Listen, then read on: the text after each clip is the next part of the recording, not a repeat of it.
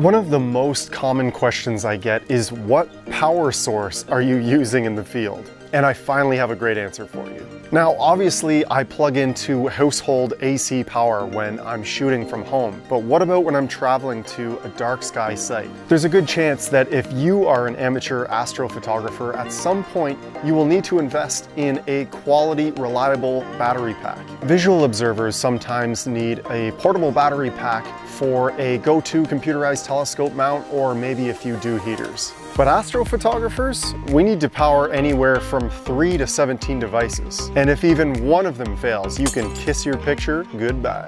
In this video, I'm going to provide an overview and share my real-world experiences using Anker's new 757 portable power station. This video was sponsored by Anker, and they asked that I provide an astrophotographer's perspective to their new portable power station. So thank you to the Anker team for noticing our not so niche anymore hobby.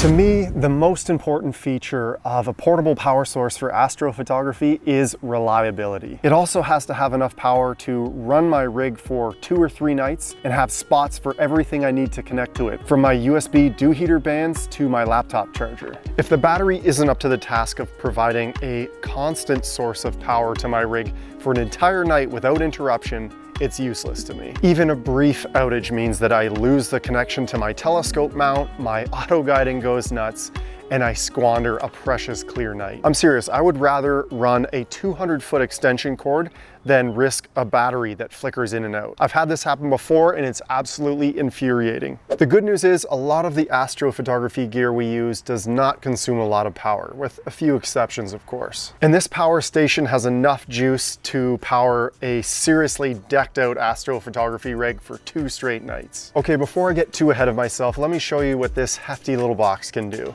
This is Anker's flagship power station, and it was built for durability and long-lasting power. The most important feature of this Anker 757 power station is the premium LFP batteries inside. Without reading out the spec sheet on these batteries, which you can do yourself, the bottom line is that these batteries last up to 6 times longer than the industry average. It charges insanely quickly too, from 0% to 80 in just an hour. You know what this means? If you're at a star party and you run out of power, you can run over to the visitor center and borrow some power for about an hour, and you can go inside and have a baby wipe shower while you wait. It's pretty heavy, but these integrated handles make it easier to pick up. Ash, can you come here for a sec? You can pick this up, right? Lift with the knees. There you go. Yeah, you gotta lift with the knees. Lift with the knees. How heavy would you say that is? Almost 50 pounds? That heavy, eh? I think so. Yeah, I'd say it's like 40. Probably 40.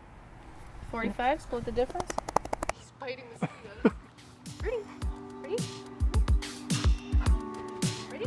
Here we go. Ready?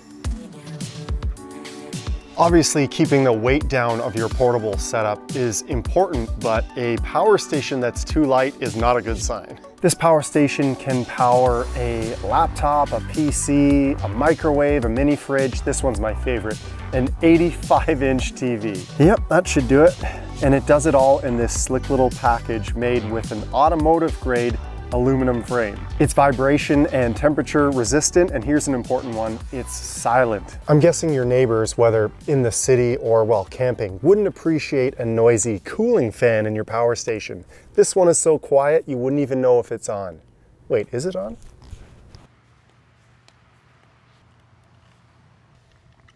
The Anker 757 power station has enough ports to power everything you could possibly need for your deep sky astrophotography rig. There's a car socket DC port, which you may want to use for your computerized telescope mount. Personally, I still use a DC plug for my Skywatcher EQ6, so it's nice to see that there. The rest of my gear goes on the AC outputs of the power station, and there are 6 of them. Yeah, 6. This is where I'll plug in the power supply for my ASI Air there and I'll have 5 outlets to spare. The USB ports are perfect for my dew heater bands. There are 4 USB-A ports and 2 USB-C. These ports are also great to keep my phone or tablet topped up while imaging. I know a lot of you are running the ASI Air with multiple tablets, so you could keep 6 of them fully charged with this power station. Aside from my astrophotography rig, we use the power station to keep our phones and camera batteries charged. This morning we even used it to run our toaster when our camper lost power after the storm.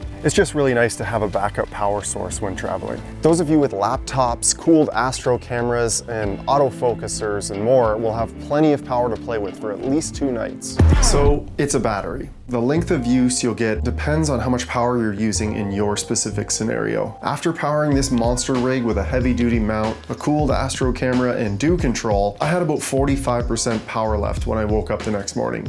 So you can use that as a benchmark. If you have an opportunity to charge the power station for an hour before your next imaging session, you should definitely do it. 2 nights with a setup like this is pushing it. As you can see here, I'm running a very complete deep sky imaging setup with a lot of bells and whistles. Everything here is powered by the 757 power station. So basically, if you're away from home and you're at a campsite or a star party, you're only ever an additional 44 pounds away from having all the power you'll ever need. The integrated light bar on the Anker 757 power station is handy to have when you're off-grid if you need to kind of look around. I'm happy to see they went with a warmer color temperature and that it's soft. A lot of the lights you'll find on these portable power banks use the blinding white LED lights. This is not one of them. This is kind of like the campfire warm glow. However, I wish there was a standalone red light option to protect your night vision even better. The display screen on the 757 is fantastic. Big digits right in your face of how much juice you have left. I wish that clicking the display button for a second time turned the screen off, but that's not the case. You have to wait until it times out. I appreciate all of the indicators on the display screen, including the current output power, the recharge time, and the high and low temperature alerts when it calls for it. Speaking of temperature, the manual says that the battery pack should be used between 32 and 100 Fahrenheit or 0 to 40 degrees Celsius. This definitely puts a limit on the times of year that you can use the power station, and it's something to consider. Luckily, most of my astro trips happen during new moon weekends in the summer. So for those deadly, bitterly cold nights in the winter, I'll have to stay plugged in at home. It's been long overdue for me to talk about portable power for astrophotography on this channel. So when Anker reached out asking if I would test out their new flagship power station, I was stoked. The heavy plastic box booster power boxes I've used for astrophotography in the past that I purchased from the hardware store were a huge letdown.